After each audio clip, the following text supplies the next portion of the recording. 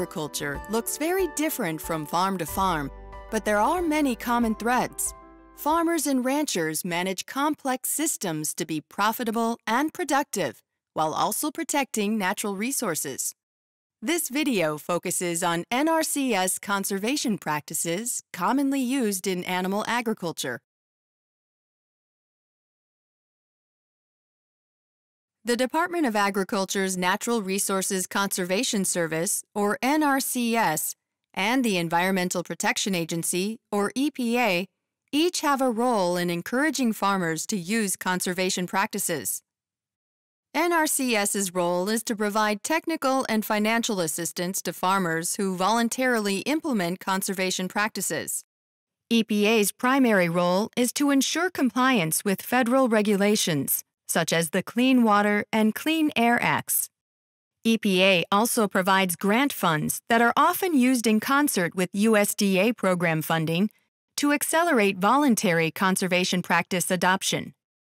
These funds can be used to demonstrate innovative practices, coordinate implementation efforts, or provide technical assistance and landowner outreach.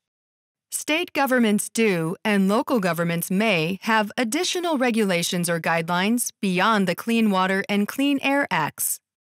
NRCS conservation practices can provide numerous environmental benefits and often help farmers meet environmental regulations at the same time. A variety of practices are available to farmers and ranchers. Some practices may be relatively easy to implement, while others may be more complex. This is because every farm is unique, every situation is distinct, and every solution is customized.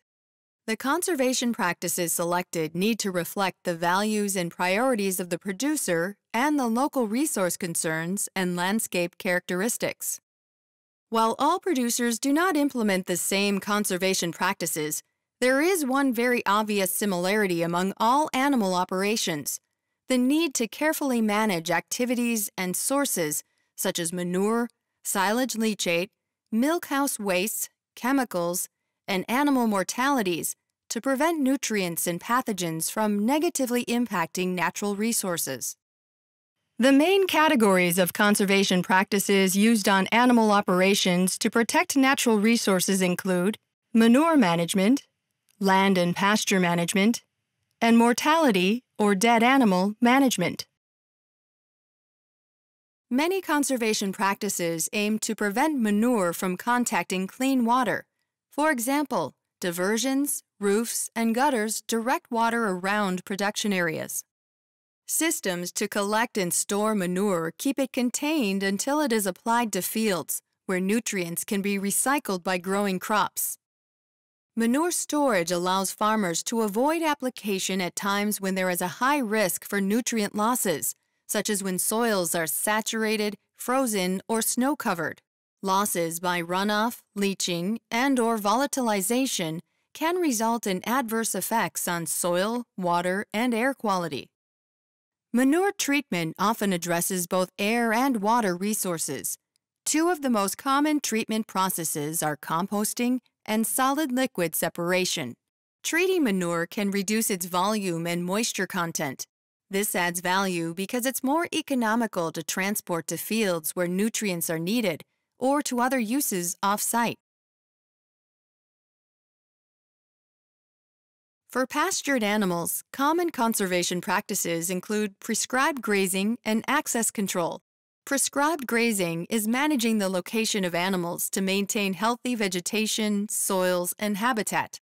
Farmers and ranchers can also use fences, stream crossings, or livestock watering systems to restrict livestock access to surface water while providing for their needs.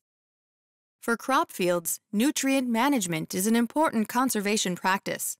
It seeks to optimize the application of nutrients for crop production, including reducing excess nutrients, which are vulnerable to runoff or leaching. For animal feeding operations that receive technical and financial assistance from NRCS, nutrient management must be documented in a Comprehensive Nutrient Management Plan, or CNMP. A CNMP is an NRCS document that considers the entire farm system and includes collecting and storing manure, land application of manure nutrients, and using farm and field mapping to ensure manure is not over-applied or applied too close to wells, streams, or sinkholes. A CNMP aims to reduce soil erosion and potential water and air quality impacts of inappropriately applied nutrients. Other conservation practices implemented in crop fields focus on slowing down or trapping runoff at the edge of a field using buffers or filter strips. This way, soil or nutrients are captured before they reach a body of water. Windbreaks can be used around barns or lots to reduce odors. An inevitable reality for livestock and poultry farms is animal mortality. Farmers can use conservation practices to plan for both a small number of animal losses during normal production and for a large number of animal losses during a catastrophic event. Good mortality management protects natural resources by preventing the spread of pathogens or disease-causing microbes. Farms of all types and sizes can engage in conservation efforts. Farmers can protect natural resources while maintaining or improving production through a wide range of practices. If a farmer or rancher has a conservation need, there is probably a practice that can help fulfill it and assistance to help implement it.